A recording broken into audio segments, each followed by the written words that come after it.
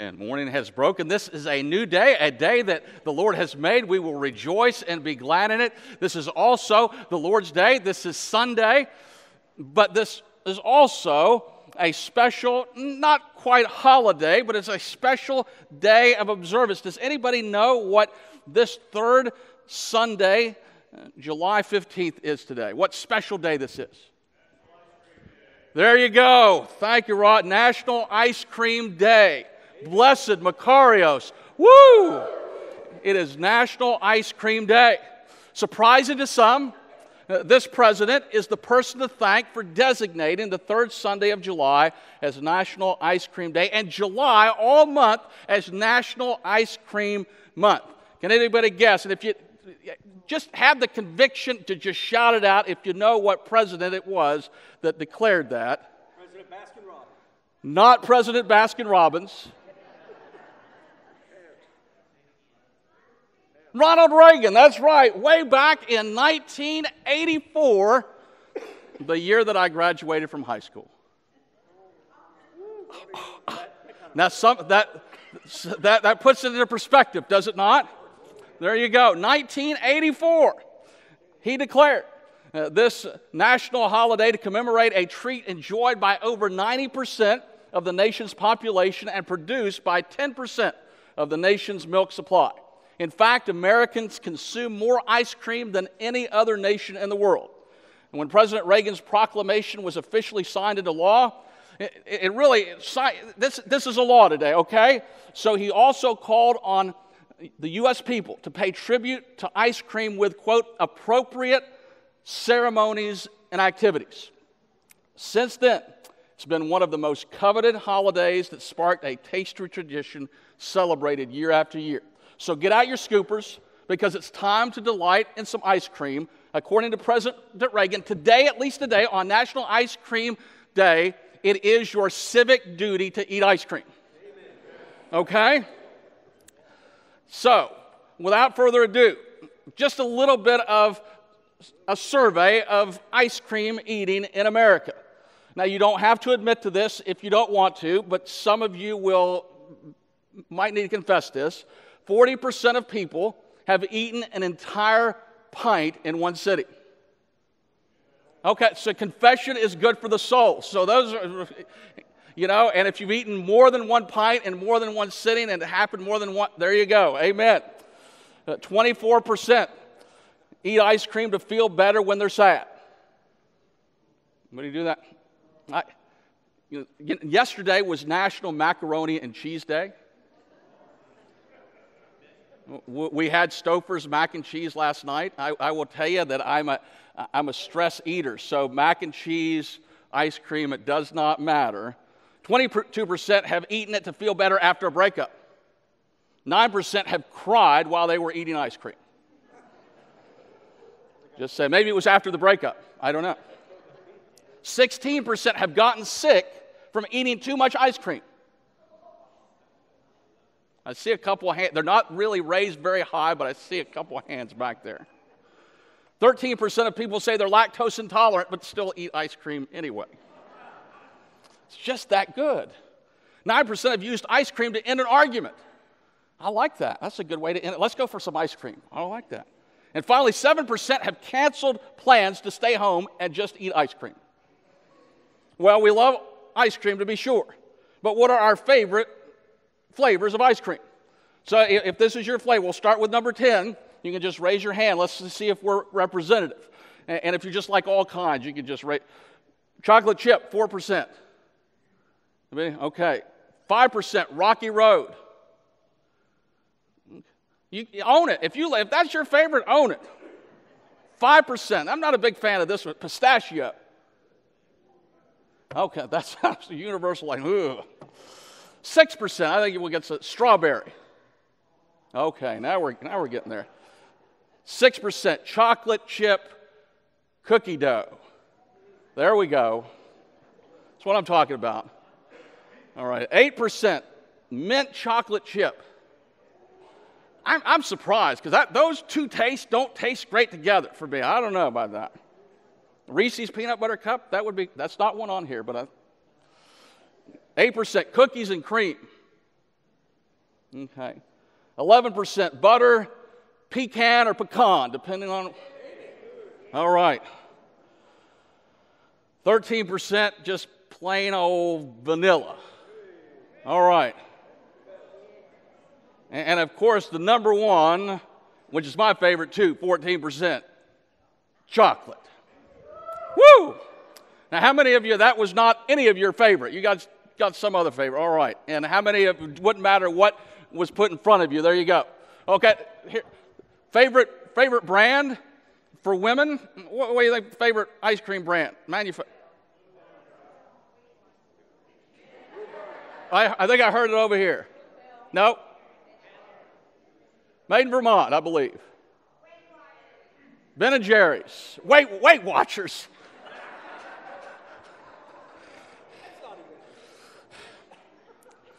Let me just say this, Karen. You'll know that. Bless your heart. There you got that. All right. Men, favorite brand. Anything that's on sale. I like that. There you go. Breyers, it actually is Breyers, but I like anything that's on sale. I like that. That is good. Well, you know, how much ice cream we're supposed to eat in one sitting?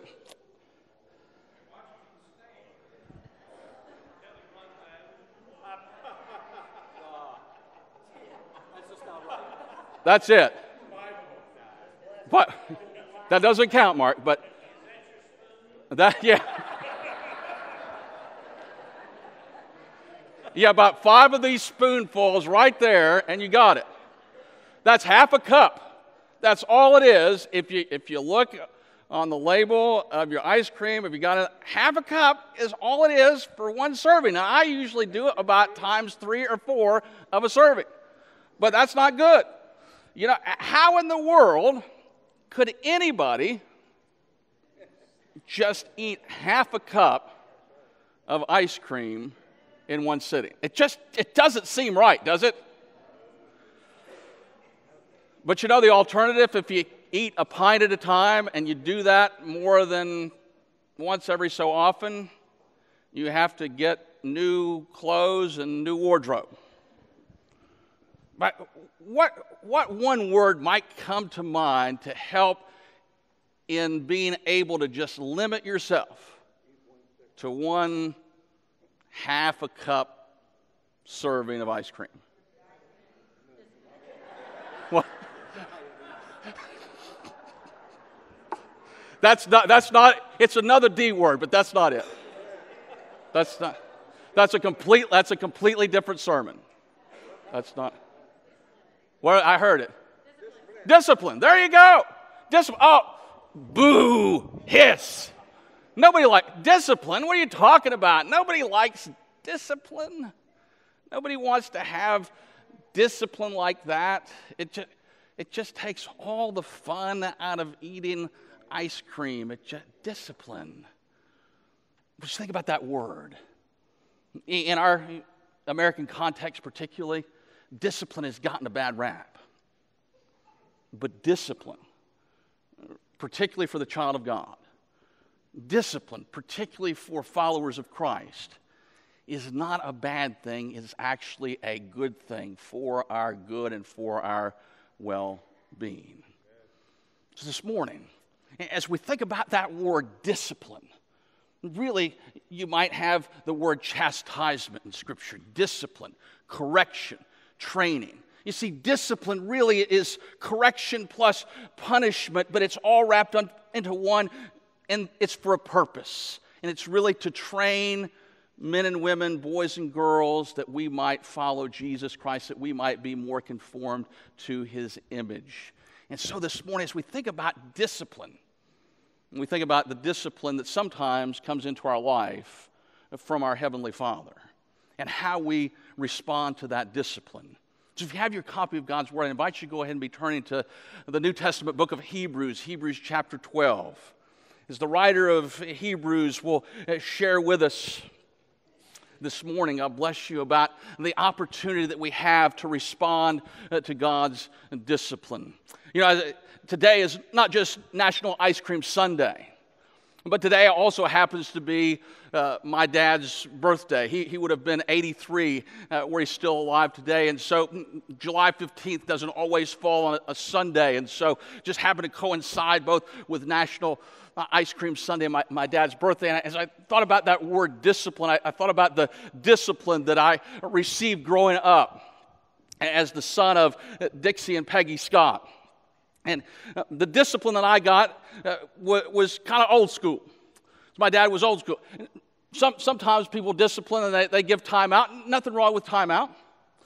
Sometimes people give discipline with taking away things or curtailing your freedoms and putting you on probation or grounding you. Nothing wrong with that.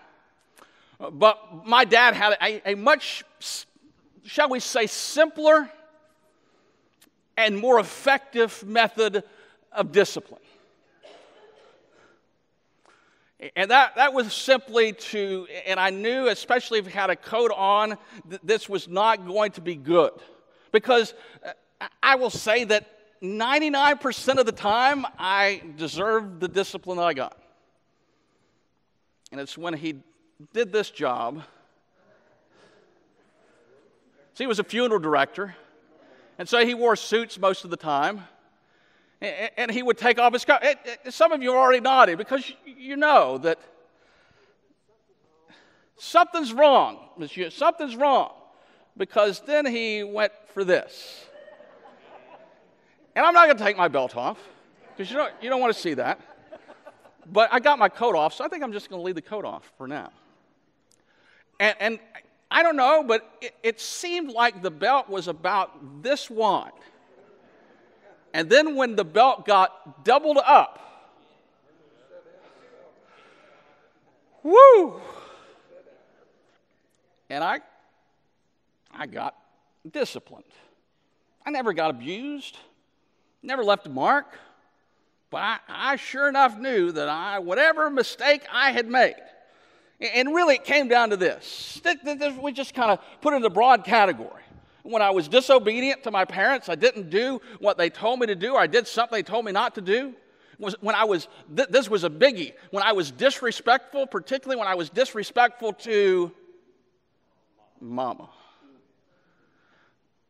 Disobedience and disrespect, those two were kind of the big. And so you made a mistake, and you got disciplined, and you got corrected. And hopefully, you didn't make that mistake again, or at least you didn't make that mistake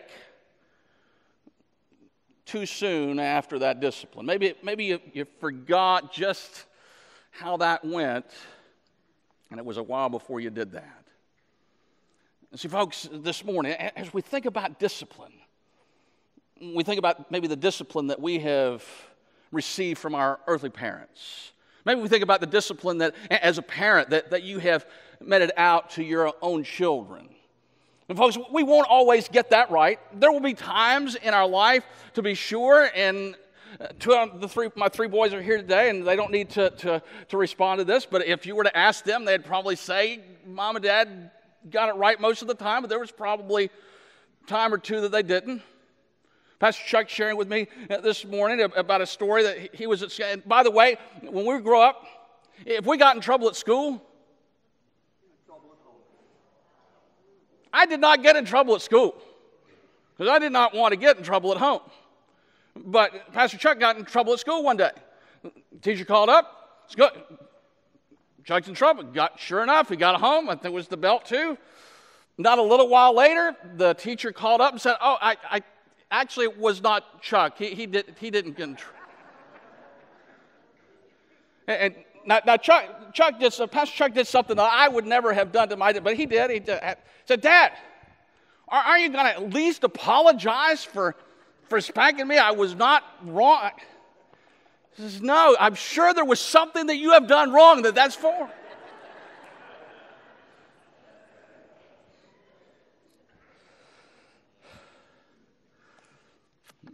Well, sometimes we get it and we don't deserve it.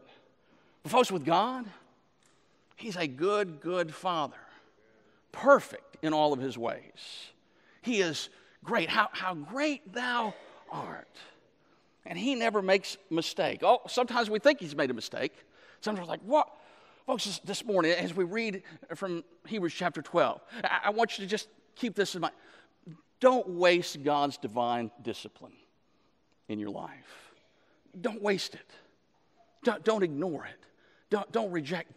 Don't waste God's divine discipline in your life. Some of you have just come out of discipline. Some of you are in the midst of discipline. Some of you will be getting ready to go into discipline. As we grow older and we mature in our spiritual walk with the Lord, hopefully those times of discipline are fewer and farther between. But as we'll see in just a moment, for the Christian, because we still live in this body, and we still sin, and we still make mistakes, and we still mess up, and we're still disobedient, and we're still disrespectful to the Lord from time to time.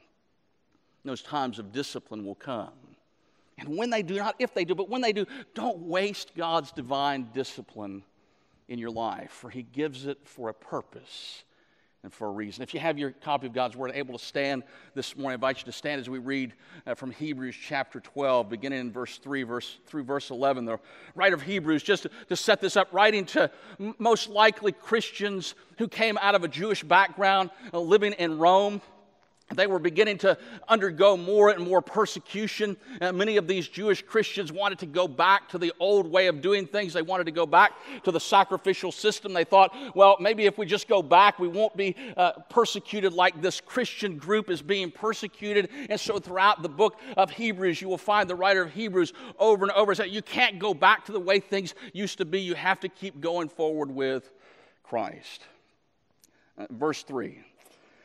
Consider him. The him there is Jesus. Consider Jesus, who endured from sinners such hostility against himself, so that you may not grow weary or faint-hearted in your struggle against sin.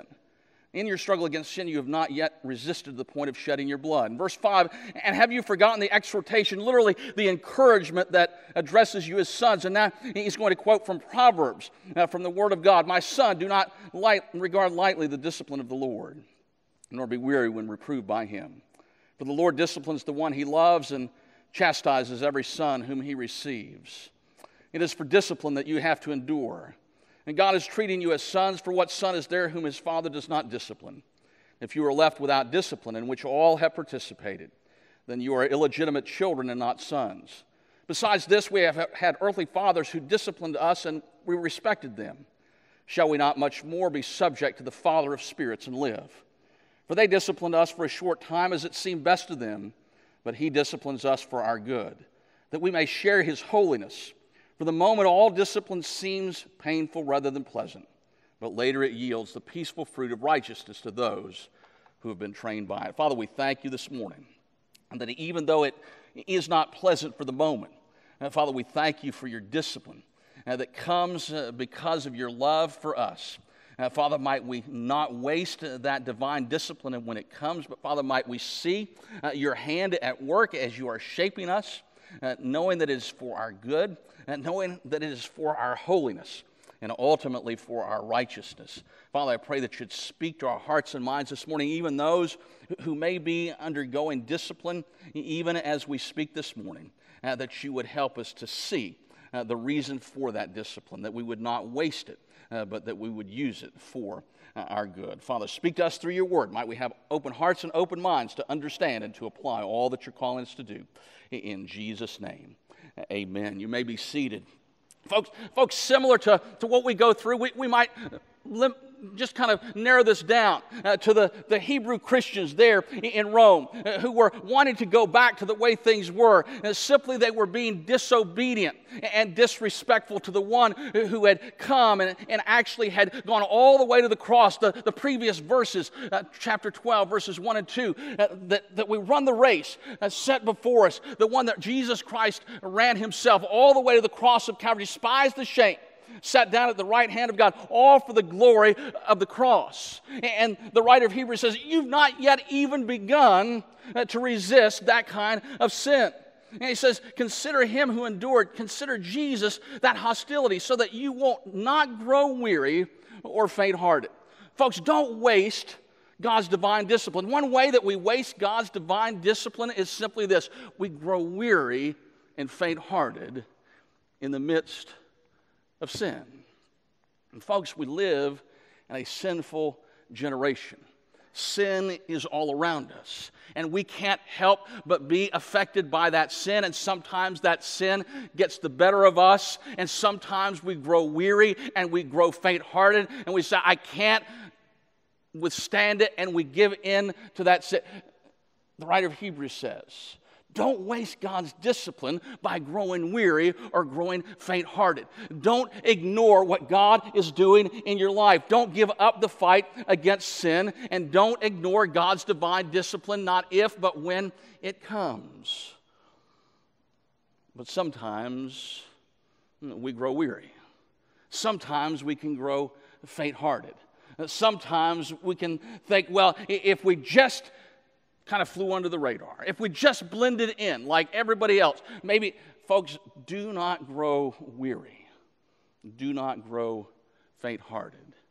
Do not waste God's divine discipline in your life, particularly if you're in the midst of that discipline at this very moment. For you see, nobody thinks that in the midst of the divine discipline, that it's pleasant. Indeed, in verse 11, for the moment all discipline seems painful rather than pleasant. Who wouldn't want to say, well, enough is enough, please stop. Don't waste God's discipline. He's got a purpose. He's got a plan to conform you more to the image of Jesus Christ than you've ever been conformed before. He's got a purpose and a plan that through that discipline, that He would not only correct the things that are wrong in your life, but that He would train you to be more righteous, that He would train you to be more in line with His Son, Jesus Christ. Discipline is not just punishment, but it is ultimately correction, and it is ultimately for training in our life. And folks, there's not a single one of us here, no matter how young or how old in our Christian walk, that does not still need God's divine discipline in our life. Don't waste God's divine discipline. Don't waste God's divine discipline by saying, well, I've made it. I no longer need any discipline. By the way, the words that are used here for sons and for children are not just talking about infants. In fact, they're talking about adult children. They're talking about adult sons. And just because the word son is used, ladies, don't think that you're immune from that either. I used the English Standard Version this morning. I thought about using the New Living Translation. But I didn't use the New Living Translation this morning for this simple fact. It translated the sons as children to be all-inclusive, meaning both men and women, sons and daughters. But instead of having father, it changed it to parent. Just this past week, the Episcopal Church in America debated the Book of Common Prayer. The Book of Common Prayer that they use in their liturgy, and the debate was simply this, that we're going to look at removing in the Book of Common Prayer the gender-specific language of God as Father. Folks understand Jesus Himself in John chapter 4 said that God is spirit and that we worship God in spirit and in truth. But this same Jesus, the second person of the Trinity, the Son, told us when we pray thus, Our Father, which art in heaven. See, we know God through masculine language. And not only do we know God through masculine language, but Jesus, the Son, has actually instructed us, and we've not been given a counterman to that instruction. He has instructed us that when we pray to our Abba, to our Daddy, to our Father, and it does not matter what the Book of Common Prayer says, because the book tells us exactly what we're supposed to do and how we're supposed to pray. There will be some this morning that will say, well, I used to be disciplined by God, but I've not been disciplined in a long time. Or there might even be some here that say, I can't even remember a time where I've had to be disciplined by God. Think about that just for a minute. I can't think of a time in my life that I've ever been disciplined by God. Now, at first blush, that might seem like, wow, that's pretty good. But you think about that for folks. You think about children that grow up as infants and then toddlers, and then they're in elementary school, and then they're in middle school, and then they're in high school, and then they're out in the world, and their parents have never, ever disciplined them. Never corrected them. Never trained them. They'll find it out on their, I'm not really their mom or dad. I'm not really their parent. I'm their friend. I'm their best friend. I'm their buddy. That's not the relationship we're to have with our own children. And that's certainly not the relationship that God has with us. He is not our cosmic buddy in the sky. He is God, Almighty, we just sang about this morning. He is our Heavenly Father. Yes, He wants an intimate, personal relationship with us in and through Jesus Christ. But to say that you've never, ever felt the discipline of the Lord is not a good thing. It's actually quite a scary thing. Look back in verse 7. It is for discipline that you have to endure. God is treating you as sons. For what son is there whom his father does not discipline? If you are left without discipline, in which all have participated, then you are illegitimate children and not sons. What's he talking about there? He's talking about folks that look like they might be children of God, but they're really not. Because you see, our Heavenly Father will in fact discipline those who are His children.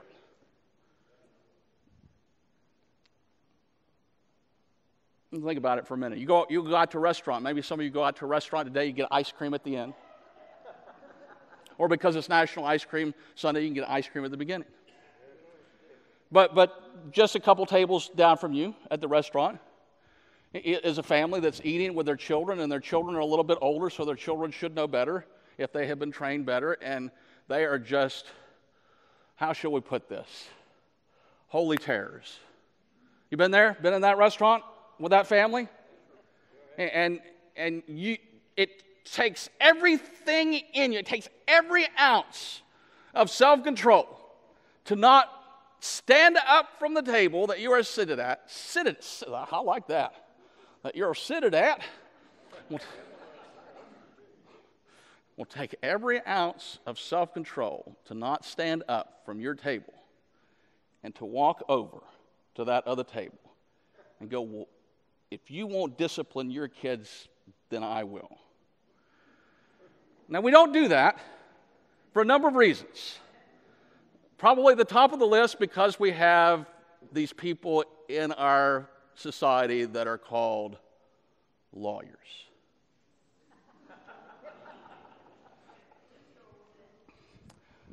But we would want it.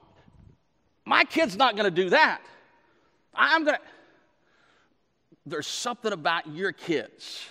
There's something about disciplining your kids. They're yours. And yeah, they're at somebody else's, but you're going to discipline your. That's what God does with His kids. He disciplines them. And if you're here this morning, you say, I can't ever remember a time where I've ever been disciplined by God. Then you simply need to stop and ask yourself the question, are you truly one of His kids? Have you truly been born again? Have you truly been adopted into His family? So once you're adopted into His family, you're there for life and all eternity. But if you've never experienced the discipline of Almighty God, then you better stop and ask yourself, am I really His child? Am I really His son? Am I really His daughter? Because God will discipline us as His children. That time will grow perhaps further and further apart because as we mature in our faith, our sins and mistakes are not as often, but make no mistake about this, God will discipline us. Don't waste God's divine discipline by thinking that no divine discipline is a good thing. It simply is not. We will never entirely cease in our struggle with sin until we get to heaven. And so because of that, God will lovingly give us His divine discipline when we need it. Not if, but when we need it. Don't waste God's divine discipline, lastly, by refusing to submit to God's divine discipline. Look back in verse 9. Besides this, the writer says, we have had earthly fathers who disciplined us and we respected them. Shall we not much more be subject to the Father of spirits and live? Sometimes we waste God's divine discipline by simply refusing to submit to what He has in store for us. He disciplines us, and we either complain about it. He disciplines us, or we reject it outright. He disciplines us, and the writer said we regard it lightly. What does it mean to regard God's discipline lightly? It means this: we simply are not going to be subject or submissive to whatever He's going to give to us. And think about it this way. You ever had times in your life where your parents disciplined you? Maybe they spanked you.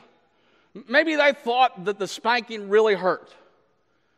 And you kind of just, you put on the show like the spanking really hurt. And they walked out the door. And what'd you do? That didn't hurt. They thought that hurt. That didn't hurt. That didn't hurt. You regarded the discipline of the Lord lightly. There are times in our life where we can waste God's divine discipline by regarding it lightly, by complaining about it, by being angry at Him, or by, in fact, further rebelling against His authority to the point that He needs to give us even more divine discipline. Israel in the Old Testament is a perfect example of that every time out of love He would discipline Israel. There were many times where they just kept going further and further and further away from the Lord. Don't waste God's divine discipline. But you see, we have a choice every day to either submit to His divine discipline or not. There's a matter of life or death, blessing or curse. Shall we not much more be subject to the Father of spirits and live, to have life? For you see, God disciplines us not because He wants to take things from us, but because He wants to give good to us. For He is a good, good Father. And there's a purpose and a reason for His discipline. But folks, how we respond to that is entirely up to us. How we respond when He disciplines us is entirely up to us. Moses put it this way in Deuteronomy chapter 30, verses 19 and 20. One of the last things that he said, recorded in Scripture. He said, I'll call heaven and earth to witness against you today that I have set before you life and death, blessing and curse. Therefore choose life, that you and your offspring may live, loving the Lord your God, obeying His voice, and holding fast to Him. For He is your life and length of days, that you may dwell in the land that the Lord swore to your fathers, to Abraham, to Isaac, and to Jacob, to give to them. Folks, don't miss what God wants to give to you and to me as we submit to His divine discipline. It is for our good, not for our bad. And in verse 11, as we conclude this morning, for the moment all discipline seems painful rather than pleasant, but later it yields what? The peaceful fruit of righteousness to those who have been trained by it. And we are to be trained in righteousness. And so when God gives us discipline, it is for our good, it is for our holiness, and ultimately it is that we are to walk rightly before Him, to see Him as holy and lifted up, to have the obedience and respect and reverence that He and He alone is entitled to. Folks, this morning, it's not a matter of if, it's a matter of when. When you're in the midst of discipline from God because of His love for you and for me, do not waste His discipline. God, what is it that you have for my life? Why is it that I'm going through what I'm going through? And might we see the other side, what God has in store is greater than we could ever ask, think, or imagine. Our life is in Him. Today, don't waste what God wants to do in your life, even through discipline. Let's pray. Father God, thank you this morning. Thank you for those times where you do lovingly bring discipline into our life. Not pleasant for the moment, but the results that it yields, the fruit of righteousness, holiness, goodness. Father, you are good all the time you are good. Father, help us never to forget that.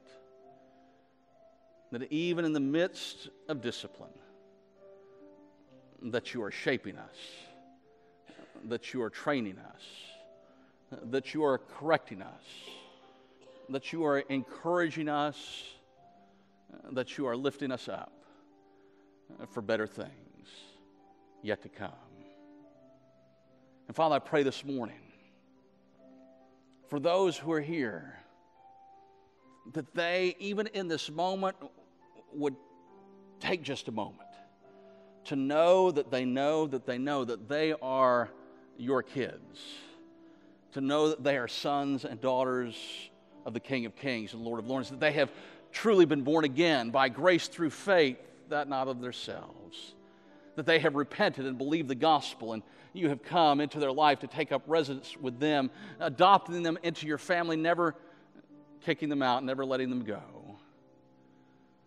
But Father, I pray this morning, if there's anyone here who is simply not a son or daughter of the King, maybe they are a member of the church, maybe they've been baptized, maybe they serve, maybe they give, maybe they teach, maybe they deacon, maybe they pastor, maybe they go and share the message. It does not matter. All of those things are good, but without Jesus, they simply will be in vain. So Father, I pray this morning that even today you would confirm in each and every heart that they are your child, and if not, that they would come to faith, repentance this morning. Father, as your Spirit moves, whatever it is that we need to deal with, whatever response that we need to give, even this morning to get our lives in check with you. Whatever it is that we need to surrender and lay down at the feet of Jesus, lay at the cross. Maybe we've laid it down before, we picked it up, and today is a new day. The morning has broken. Today is a new day of mercy, and maybe today is a day of laying that back down and say, God, I don't want to pick it up again, but I'm laying it down today. And Father, whatever it is that we need to surrender, might we come to you this morning in repentance, obedience, and faith. In Jesus' name, amen. As we stand.